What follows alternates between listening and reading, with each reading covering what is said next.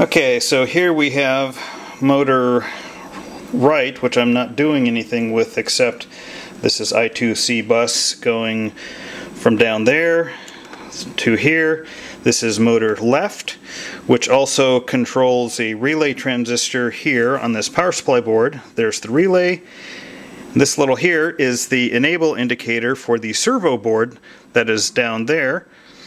I have I2C1 and I2C2, or in my code I2C servo and I2C motor left.